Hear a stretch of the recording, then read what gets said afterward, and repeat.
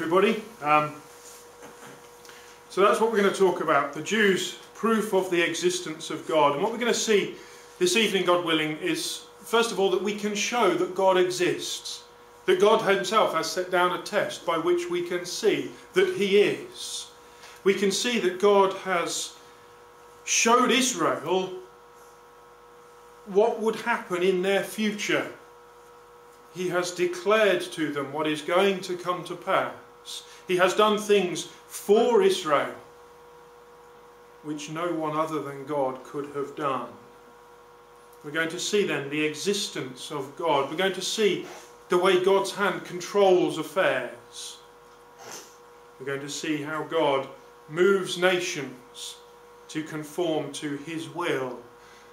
And we're going to see that God has a purpose, that the story hasn't ended, that there is a future work which will be performed in the earth. And we're going to see this from the Word of God. A couple of passages on the screen. Generally that won't be the case. There will be references on the screen which we will look up, but a couple of passages just to start, which show us that the Bible that we have before us is the Word of God, that all Scripture is given by inspiration of God, and it means that God breathed it out. God gave people the words and they wrote them down. That's how God declares the Bible to have been formed. The second passage from 2 Peter chapter 1, knowing this first, that no prophecy of the Scripture is of any private interpretation. For the prophecy came not in old time by the will of man, but holy men of God spake as they were moved by the Holy Spirit. And we're going to be thinking about prophecies this evening. And the point is that they didn't come because someone sat down and thought, well, that would be nice to write that down, or let's just take a guess at what's going to happen in the future. We can't do that. Or if we try to do that, we're inevitably wrong. These things came about because God put them down. And that's what we're going to show this evening. That there is a God who has written the Bible, who does exist, and who has called a people to be his, and has dictated their affairs. We're going to start with the reading that we just took in Isaiah chapter 43. Because in Isaiah chapter 43, God sets out this test. He sets out a trial, if you like. He puts this trial together. From verse 9 it says, let all the nations be gathered together, let the people be assembled. Who among them can declare this and show us former things? Let them bring forth their witnesses, that they may be justified, or let them hear and say it is truth. So the point is, you're going to come together and we're going to bring out witnesses and we're going to see who's right.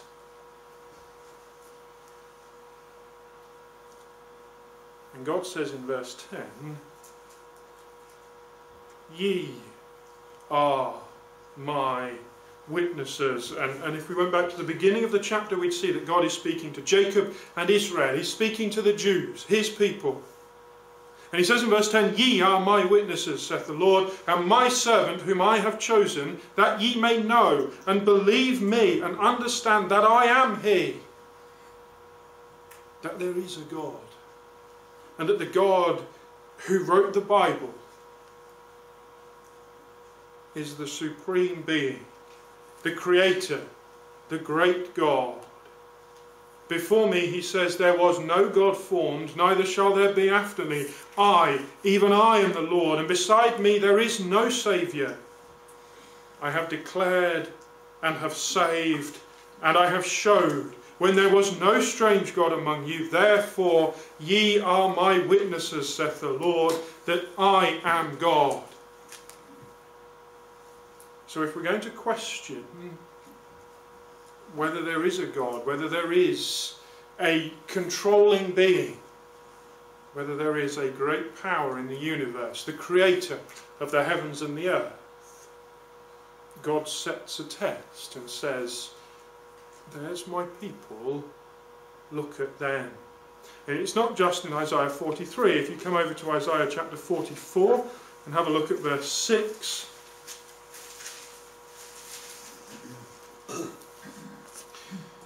Isaiah 44 and verse 6, "Thus saith the Lord, the King of Israel, and his Redeemer, the Lord of hosts, I am the first, and I am the last, and beside me there is no God. And who, as I, shall call, and shall declare it, and set it in order for me, since I appointed the ancient people, and the things that are coming, and shall come.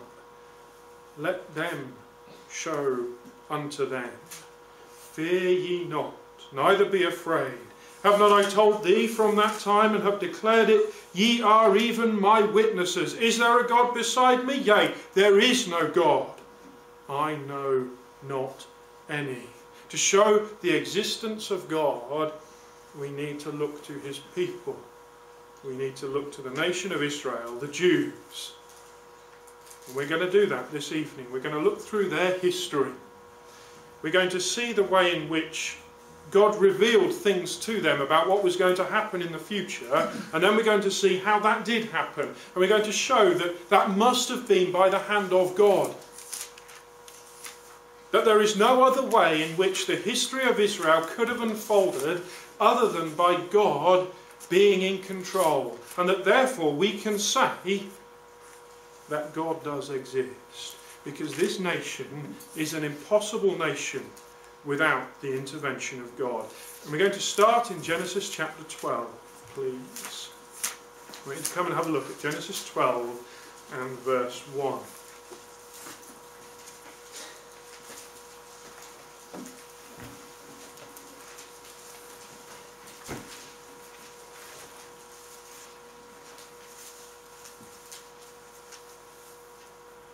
Genesis 12 and verse 1. "Now the Lord had said unto Abram, Get thee out of thy country, and from thy kindred, and from thy father's house, unto a land that I will show thee. And I will make of thee a great nation, and I will bless thee, and make thy name great. And thou shalt be a blessing, and I will bless them that bless thee, and curse him that curseth thee, and in thee shall all the families of the earth be blessed." And so the record of the nation of Israel starts with one man. Starts with this man called Abram, who we're going to read of again, and whose name was changed to Abraham. But this man Abram was called out by God from the country in which he dwelt. And God made him promises, and one of the promises was, the first promise was in verse 2, "I will make of thee a great nation." And the promise of God was that Abraham, or Abram, would have a nation come from him. And to spoil the end a little bit, that nation was Israel. But God made these promises on the basis that Abram would leave where he was and come away. And so in verse 4, we're told that Abram departed as the Lord had spoken unto him. And Lot went with him. And Abram was 75 years old when he departed out of Haran. And Abram took Sarai his wife, and Lot his brother's son, and all their substance that they had gathered, and the souls that they had gotten in Haran.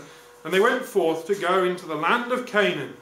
And into the land of Canaan they came. Now the land of Canaan is the area of land that now we call Israel and Palestine. That is the area into which they came. So God had said, if you come out of your country and go to the place that I will show you, then these will be the blessings that I will give you. And one of them is, there will be a nation from you. And Abram did it. And he came into this land. And in Genesis chapter 13 and verse 14, Abram is still there, in the land. And the Lord said unto Abram, after that Lot was separated from him, Lift up now thine eyes, and look from the place where thou art, north and south, and east and west. For all the land which thou seest, to thee will I give it, and to thy seed forever. And I will make thy seed as the dust of the earth, so that if a man can number the dust of the earth, then shall thy seed also be numbered. Arise, walk through the land in the length of it and in the breadth of it, for I will give it unto thee. And so God told Abraham, once he was in that land land was his, and that he and his family would dwell in that land. That he could walk up and down it, he could walk across it, and it would be his land. And that was the promise that God made to Abram and to Abram's family after them. Now come across again another couple of chapters to Genesis chapter 15 and have a look at verse 13.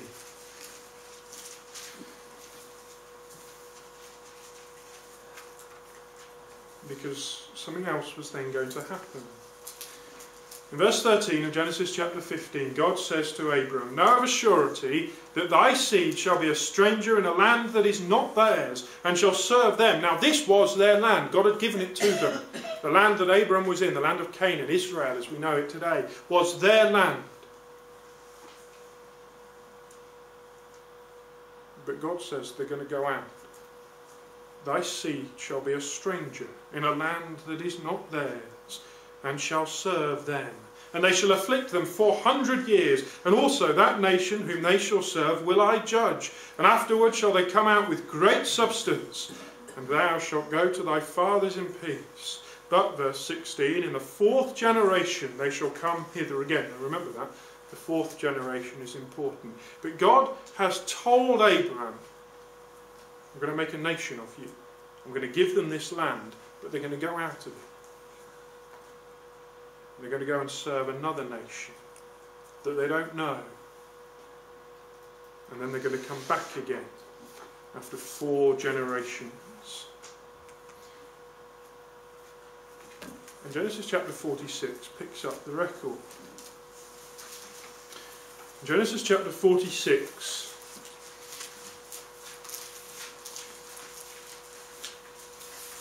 and verse 1, we are told about Israel.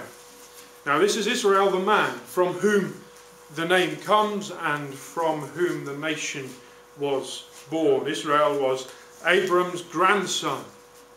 Abram had a son called Isaac. Isaac had a son called Jacob.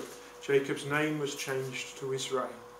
And Israel, we are told in Genesis 46 and verse 1, took his journey with all that he had and came to Beersheba and offered sacrifices unto the God of his father Isaac. And God spake unto Israel in the visions of the night and said, Jacob, Jacob. And he said, Here am I. And he said, I am God, the God of thy father. Fear not to go down into Egypt, for I will there make of thee a great nation. And so Israel took his family. He'd come down in verse 1 to Beersheba, and he carried on down into Egypt because of a famine in the land of Israel. Just as God had told Abram, your seed will go down into a land that is not theirs. And just note verse 8. These are the names of the children of Israel which came into Egypt, Jacob and his sons, Reuben, Jacob's firstborn, and the sons of Reuben. And in verse 11, we're told about the sons of Levi, Gershon, Kohath, and Merari. So Israel went down into the land. Israel, the man and his family, the beginnings of the nation of Israel, went down from the land of Canaan into Egypt.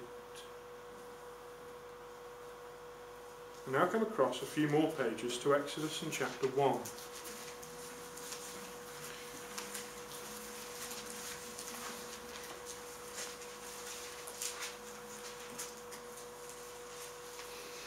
We're told in Exodus chapter 1, now the children of Israel were in the land of Egypt. In verse 1 it says, These are the names of the children of Israel which came into Egypt. Every man in his household came with Jacob, Reuben, Simeon, Levi and Judah. So Levi came down into the land. And there was in verse 8 a new king over Egypt. And he said to his people, behold, the people of the children of Israel are more and mightier than we. You remember what God had said to Jacob? Don't be afraid to go down into Egypt, because I'm going to make of you a great nation. And now it's happened, and there's a new king, and he's looking around and saying, well, there's a lot of them. Come on, he says in verse 10. Let us deal wisely with them, lest they multiply, and it come to pass that when there falleth out any war, they join also unto our enemies, and fight against us, and so get them up out of the land. Therefore they did set over them taskmasters, to afflict them with their burdens. Just as God had told Abram back in Genesis chapter 15. In Genesis chapter 15, God told Abram they'll go down into a land which is not theirs, and they will be afflicted there. And here in Exodus chapter 1, we are told about the king of Egypt who afflicted the nation, the great and numerous nation of Israel. And after 4 generations, God said, they'll come out. 4 generations. Exodus chapter 1 verse 2 told us that Levi went down. And after Levi, Levi's son was called Kohath. And Kohath had a son called Amram. And Amram had a son called Moses. And in Exodus chapter 3 and verse 7, God said, I have surely seen the affliction of my people which are in Egypt, and have heard their cry by reason of their taskmasters, for I know their sorrows, and I am come down to deliver them out of the hand of the Egyptians, and to bring them up out of that land unto a good land, and a large, unto a land flowing with milk and honey, unto the place of the Canaanites. Now we're going to go back to their own land.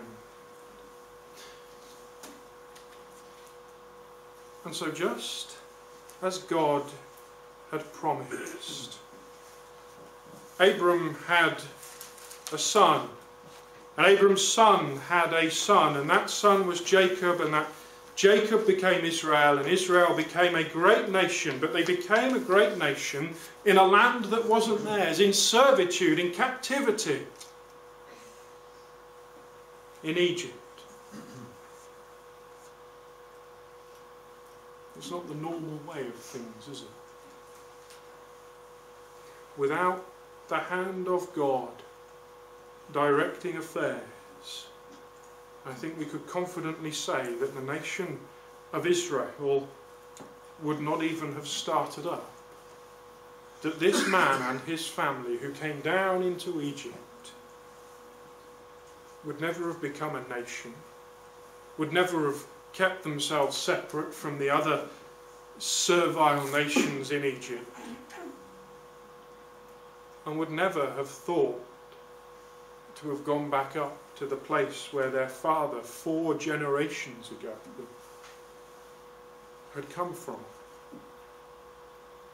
But God was in control, and God was directing affairs, and Israel did come out. And they left Egypt, and they went up from Egypt into the wilderness in preparation to go into the land of Israel. And in the wilderness, they were given the book, the law that we call the book of Deuteronomy. I want you to come to Deuteronomy in chapter 28. And we're going to keep coming back to Deuteronomy 28, because what Deuteronomy 28 does is set out the history of the nation of Israel.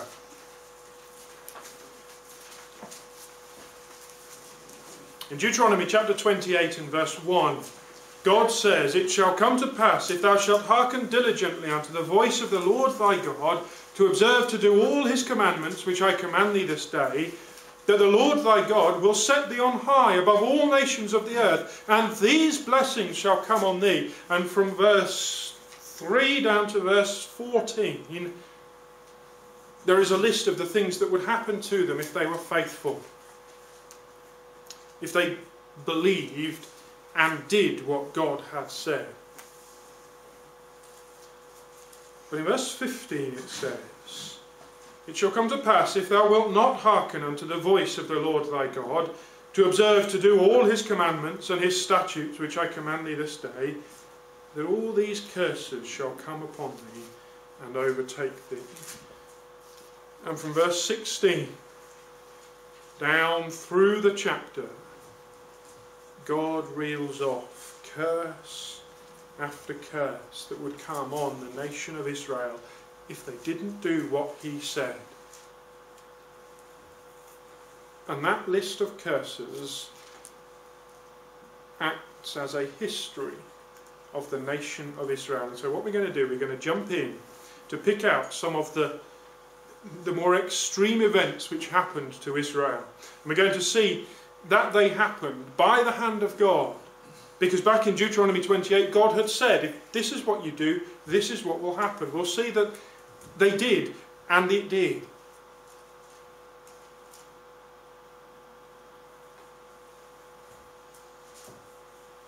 But God brought about the events in the history of the nation of Israel, and that there is no other explanation for how they came to pass. So we're going to begin in Deuteronomy chapter 28 and verse 36.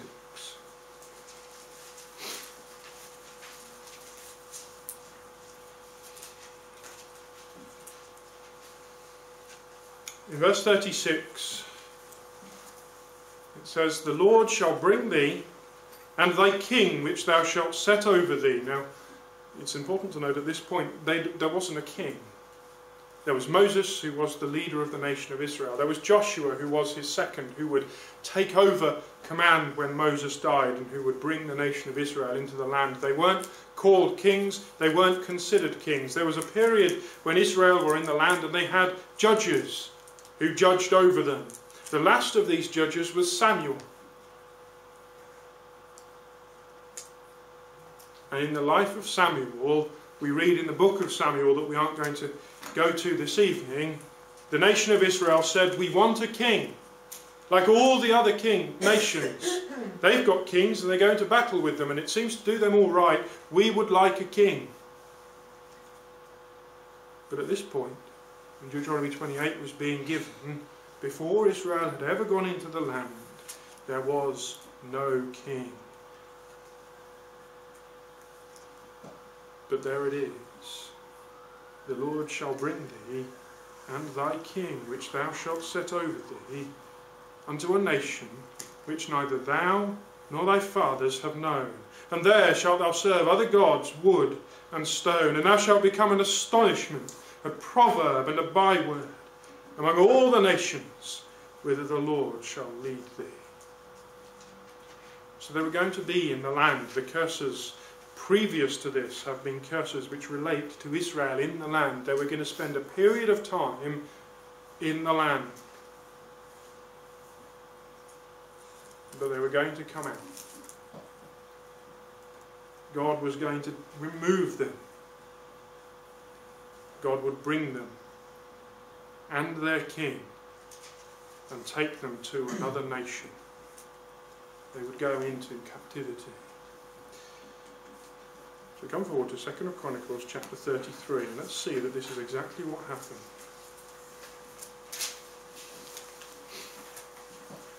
In 2 Chronicles chapter 33, we have the record of the history of a man called Manasseh, the son of Hezekiah.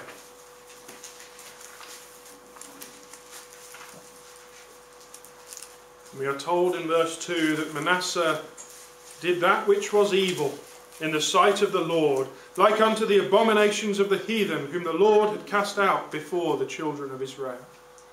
Manasseh did very wickedly. And in verse 9, we are told, "So Manasseh made Judah and the inhabitants of Jerusalem to err, and to do worse than the heathen, whom the Lord had destroyed before the children of Israel. And the Lord spoke to Manasseh and to his people, but they would not listen." And so, a few chapters further on, in 2 Chronicles in chapter 36, we are told about Nebuchadnezzar. That's his face, you can see. An engraving of a coin with his face and the inscription Nebuchadnezzar around the edge of it. And in verse 6 we're told of 2 Chronicles 36, against him came up Nebuchadnezzar, king of Babylon, and bound him in fetters. This is the king of Israel, to carry him to Babylon. Nebuchadnezzar also carried of the vessels of the house of the Lord to Babylon, and put them in his temple at Babylon. Remember what Deuteronomy 28 verse 36 and 37 had said, I will take thee and the king whom thou wilt set over thee. Here he is, verse 5, it was Jehoiakim whom Nebuchadnezzar bound in fetters and carried away. In verse 15 of 2 Chronicles 36, the Lord God of their fathers sent to them by his messengers, rising up betimes and sending, because he had compassion on his people and on his dwelling place, that they mocked the messengers of God and despised his words and misused his prophets, until the wrath of the Lord arose against his people, till there was no more remedy. Deuteronomy 28 had said, if you do good, then these things will happen to you. If you do evil, then these curses will come upon you. One of the curses was, you will be taken away, you and your king. And here it was, coming to pass, happening exactly as God had said. Therefore, in verse 17 of 2 Chronicles 36, he brought upon them the king of the Chaldees, who slew their young men with the sword in the house of their sanctuary, and had no compassion upon young man or maiden, old man or him that stooped for age. He gave them all into his hand, and all the vessels of the house of God, great and small. And they, in verse 19, burnt the house of God, and brake down the wall of Jerusalem, and burnt all the palaces thereof with fire, and destroyed all the goodly vessels. And them that had escaped from the sword carried he away to Babylon, where they were servants to him and his sons. God had said that this is what's going to happen, and it did. It did happen, just as God had told them it would back in Deuteronomy 28. Israel had gone out of the land, removed by Nebuchadnezzar, taken into captivity in Babylon. And surely that was the end. A nation had been removed from its land. Surely that was the end. But no. I want you to come back to Deuteronomy chapter 28. I want you to keep something right at the end of 2 Chronicles 36. Keep a hand or something there. We'll be flicking back to that. But come back to Deuteronomy 28. And because I forgot to tell you before, if you keep something in Deuteronomy 28 as well, because we're going to keep coming back to Deuteronomy 28.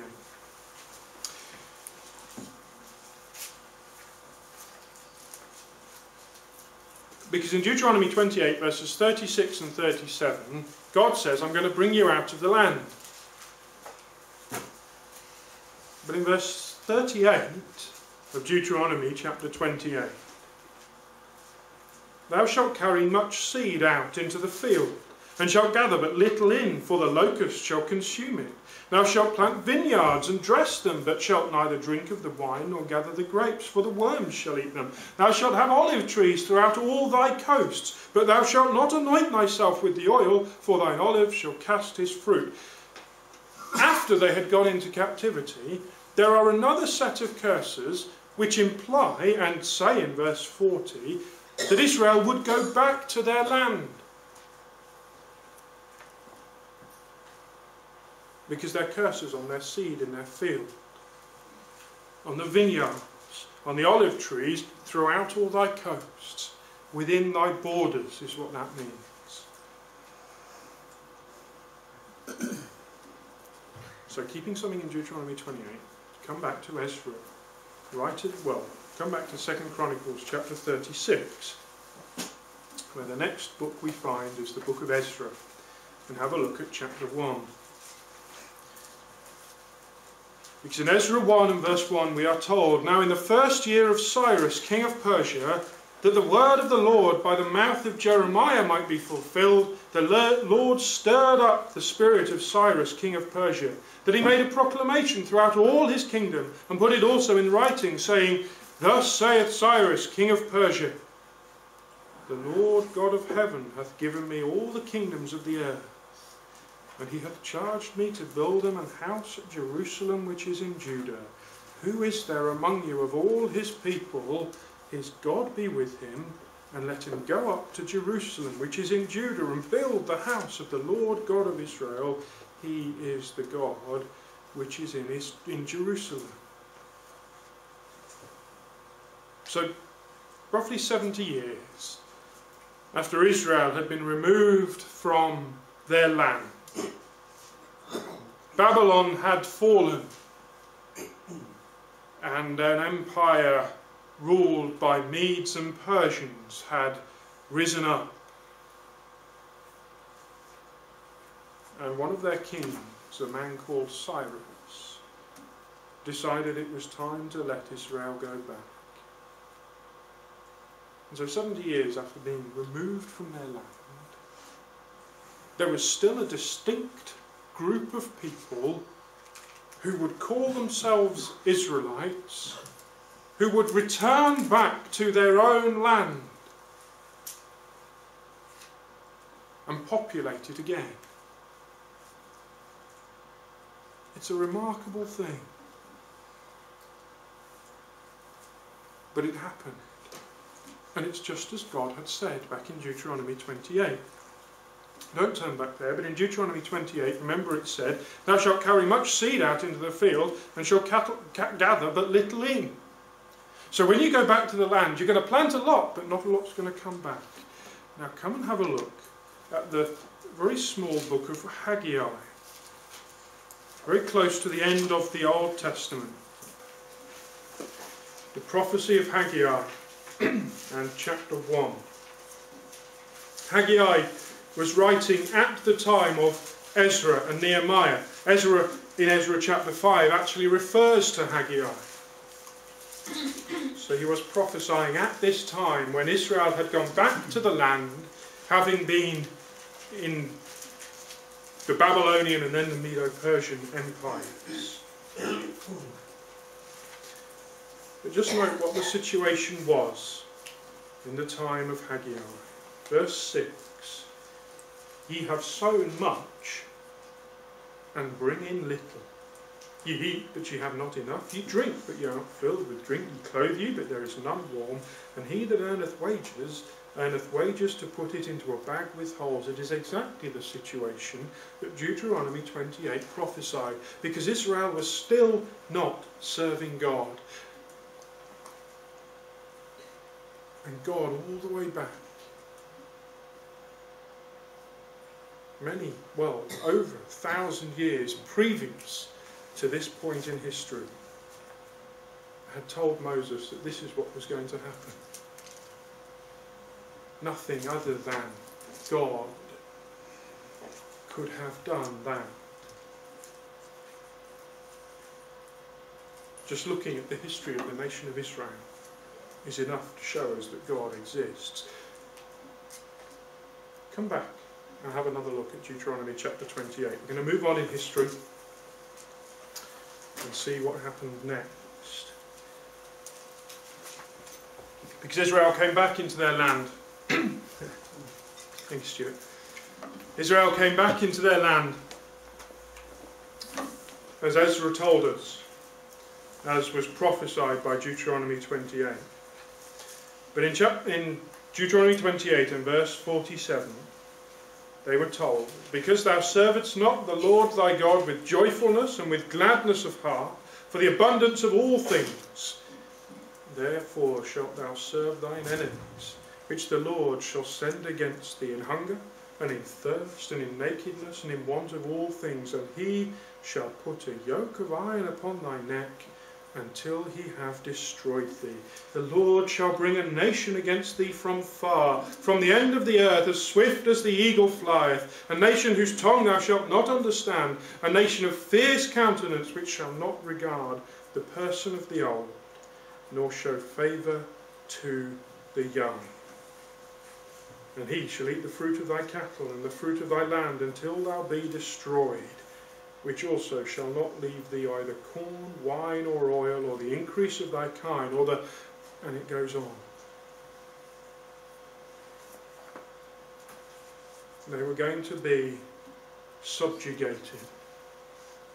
They were going to be brought low under a nation, it says in verse 49, which will come from far, from the end of the earth. They were going to be in subjection to that nation until, in verse 63, it shall come to pass that as the Lord rejoiced over you to do you good and to multiply you, so the Lord will rejoice over you to destroy you and to bring you to naught. And ye shall be plucked from off the land whither thou goest to possess it.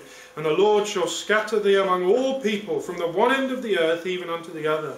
And there thou shalt serve other gods, which neither thou nor thy fathers have known, even wood and stone. There was going to come a time when Israel again would be removed, would be taken out of their land. They were going to spend a period in subjection, and then they were going to be taken away. Now come and have a look at Luke and chapter 21. We are going to come back to Deuteronomy 28, so if you haven't lost it already, keep something there. But in Luke chapter 21, the time of the Lord Jesus Christ, when Israel was suffering under the subjugation of the Romans, were a Roman province under a Roman governor.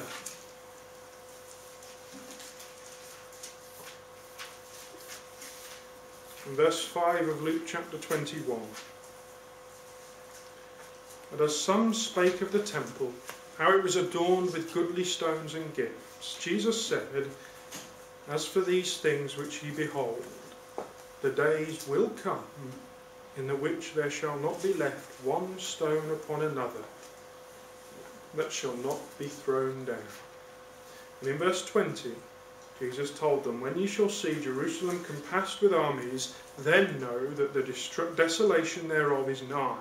Then let them which are in Judea flee to the mountains, and let them which are in the midst of it depart out, and let not them that are in the countries enter thereinto. For these be the days of vengeance, that all things which are written may be fulfilled. Verse 24 says, they shall fall by the edge of the sword, and shall be led away captive into all nations. And Jerusalem shall be trodden down of the Gentiles until the times of the Gentiles be fulfilled. So Jesus confirms for us what we read in Deuteronomy 28. There was a period when Israel were in subjection under a nation, the nation of the Empire of Rome, when they were not in control of their own lives, they were not in control of their own government, when they had to serve another people. And there would come a time when that nation would remove them, would take them out of the land. In Deuteronomy 28, God said, ye shall be plucked from off the land whither thou goest to possess it. God would take them away again. And Jesus says the same thing. They're going to be led away captive into all nations. And these two men, the two men on the screen, are the emperor who became Emperor Vespasian and his son, who at the point at which Jerusalem was destroyed was General Titus, who also became Emperor Titus. Vespasian came against Jerusalem in AD 66 because the Jews were so fed up with the hard treatment which they faced and the difference in the treatment which they faced compared to the Greeks who were up in the north of the land. The Jews had revolted because of that. And this man came down, he swept through the north of the land, conquered it, destroyed it, plundered it for all he could take, and came down against Jerusalem. And he besieged Jerusalem. Now if a Roman army besieged your town, there wasn't a lot you could do, and there wasn't any hope of anything ever happening other than you surrendering. It was the end. But news of other things occurring in the rest of the empire caused this man, who wasn't an emperor at the time, to break his siege, to remove himself from Jerusalem and to go and fight another man to ultimately become emperor. And so when Jesus said, "When ye shall see Jerusalem compassed with armies, then know that the desolation thereof is nigh, then let them which are in Judea flee to the mountains," the people in his day wouldn't have understood. When you besieged a city, you didn't let people flee to the mountains. That was the point. But in this case there was an opportunity, a time when people could remove themselves from Jerusalem. Because Jesus was saying they're going to come back. They'll leave, but they're going to return. And under Vespasian's son Titus in AD 70, that's exactly what happened. Titus came, Jerusalem was destroyed, the temple was burnt, the stones which Jesus said would be thrown down were thrown down. There was a great slaughter. And this was all despite the fact that Titus himself had expressly forbidden it. He told his soldiers that they weren't to destroy. The temple was a great building. The riches within the temple were wonderful. The plunder which could be gained was great. The building itself was remarkable. They didn't want to destroy it. But the Roman soldiers were so incensed by the attitude and the behaviour of the Jews that they refused to be held back. They torched the temple and they pulled down the stones. Because God had said that was what was going to happen. Because in Deuteronomy 28, God said that if don't do what I say, I will take you out of the land. And I will take you out of the land again. And it happened. And it happened again. And when Jesus said these stones are going to be thrown down, it didn't matter what Titus said. They were thrown down. Because the God who is revealed in the Bible exists and was in control of these things. And so we have historical artifacts of this. This is the Arch of Titus in Rome, built to commemorate the victory which Titus gained, the great victory which he gained. This is a relief within the Arch of Titus, which shows them taking away the things from the temple and removing them and parading them through Rome in recognition of the fact that they had gained a great victory.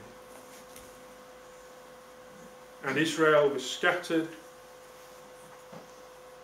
Romans renamed Jerusalem and made sure that no Jews would ever go back. But this was still not the end. It wasn't the end back in Deuteronomy 28, was it? We hadn't reached the end of the chapter. Come back to Deuteronomy chapter 28. Last time we'll go here this evening. Deuteronomy chapter 28 and verse 64.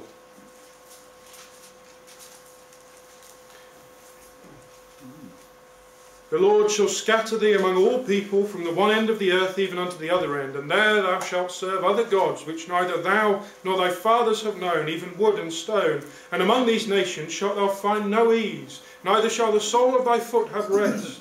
But the Lord shall give thee there a trembling heart, and failing of eyes, and sorrow of mind. And thy life shall hang in doubt before thee, and thou shalt fear day and night, and shalt have none assurance of thy life. In the morning thou shalt say, would God it were even, and at even thou shalt say, would God it were morning, for the fear of thine heart wherewith thou shalt fear. The nation weren't going to go away. The Jews, the people of God, weren't going to disappear. They were going to move from nation to nation. They were going to be moved on because people hated them and persecuted them. Time after time, nations made decrees and laws that meant Jews couldn't be in their land. Back in the 1300s, England did. Because people liked to pin hideous crimes on the Jews. And ultimately it would get too much, and so they would be moved on from the nation where they were, and they'd have to go somewhere else. The sole of their foot would have no rest, because no one would have them.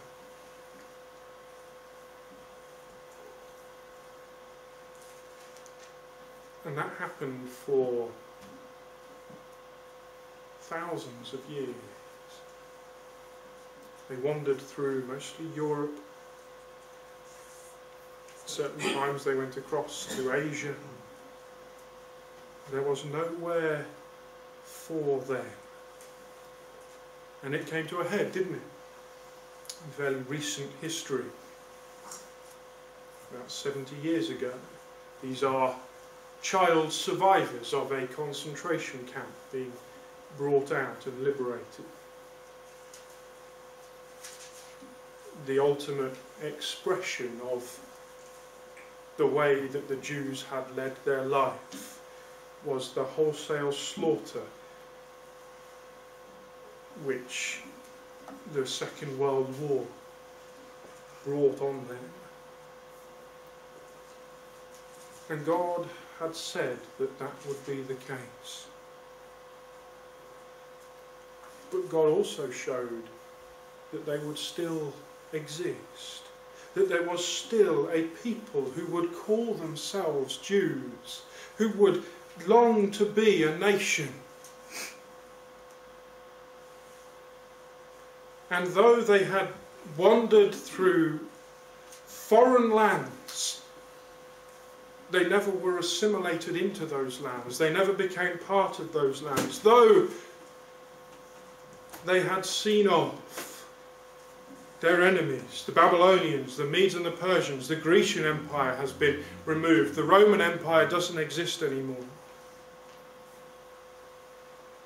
The nations that God drove out of the land for them back in the early pages of their history, the Canaanites, the Hittites, the Hivites, the Amorites, the Perizzites, they've all been destroyed. There is no hint of them anymore. But there are Jews. And just come and have a look at Ezekiel. The book of Ezekiel in chapter 11.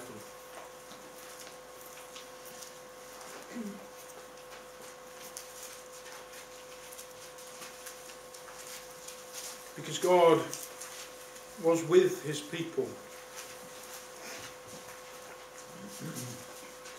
Naturally speaking, it shouldn't be the case that there is a nation of Israel anymore.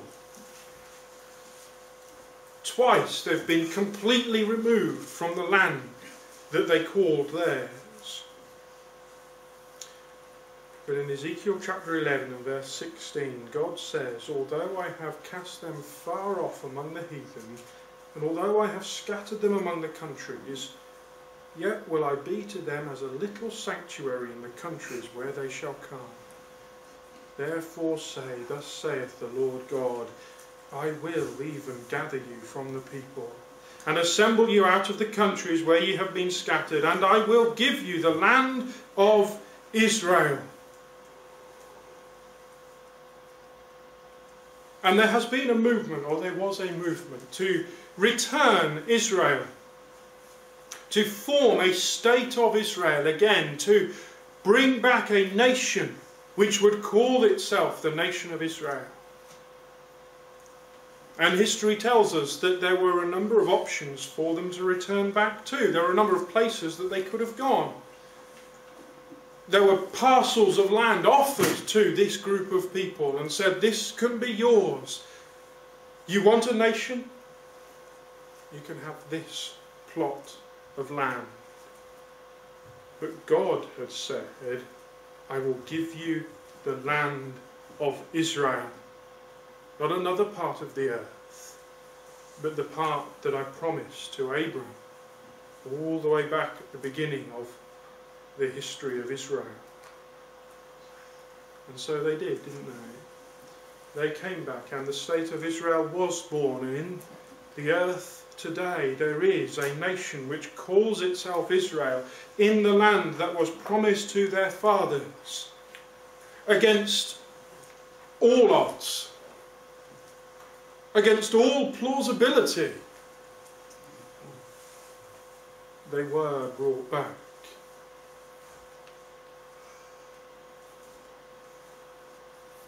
But that still isn't the end. Because God still hasn't performed all that he promised, has he? Do you remember what it said back in Genesis chapter 12? Let's go back to Genesis 13, I think, actually.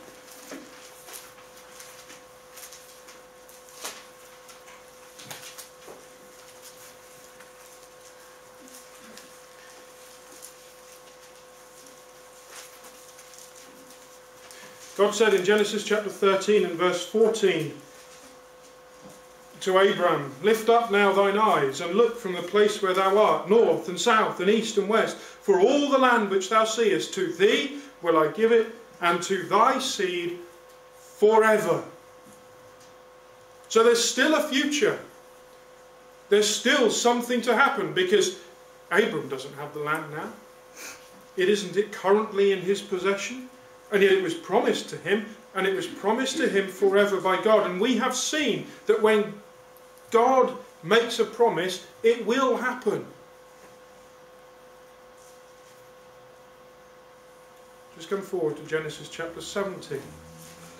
Have a look at verse 7.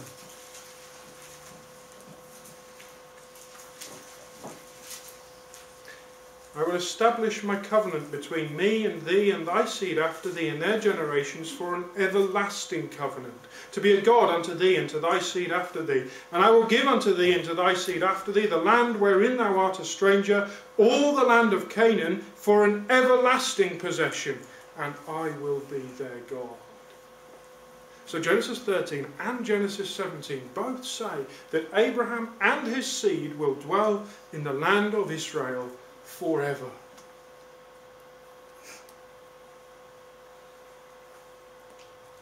And it hasn't happened yet. So we can be certain that God will intervene again, that there will come to pass a time when Abraham will be brought back from the dead and given possession of that land which is Israel and Palestine today. Because we have seen, haven't we, by looking at the nation of Israel, that there is a God. There is no other explanation for the events which have happened to Israel and the way in which they were mapped out thousands of years before they happened. God must exist, and he must have been the person who wrote this book and who laid down these things, because no man could have done that. And God has promised that Abraham and his seed will possess the land forever. And we can be part of that. Come and have a look at Galatians in chapter 3.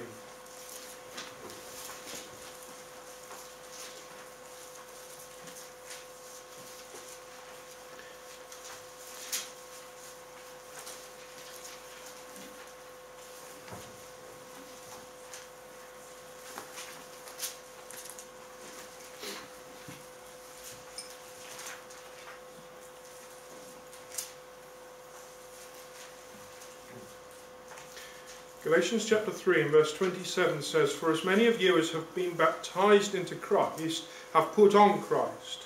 There is neither Jew nor Greek. There is neither bond nor free. There is neither male nor female. For ye are all one in Christ Jesus." And what that's saying is that in terms of the hope that God laid out to Abraham for everlasting life on the earth and for a possession of the land, it doesn't matter if you're Jew or Greek, it doesn't matter if you're bond or free, it doesn't matter if you're male or female. that hope is available to all. Because if you've been baptized, it says in verse 27, you're baptized into Christ. And if in verse 29, ye be Christ's, then are ye Abraham's seed, and heirs according to the promise. The hope and the promise that was made to Abraham is made to all those who recognise that God does exist. All those who see that God has chosen his people, that he declared that they would be the witnesses to his existence, that they would not pass out of history, but that though extraordinary things happen to them, they would continue to exist, to show that he continues to exist. And all that God said would happen to them has come to pass. So surely what God says will happen in the future. The hope that God set out for Abraham right at the beginning is the hope that is set out for us now. And we know that with such a God, it will happen.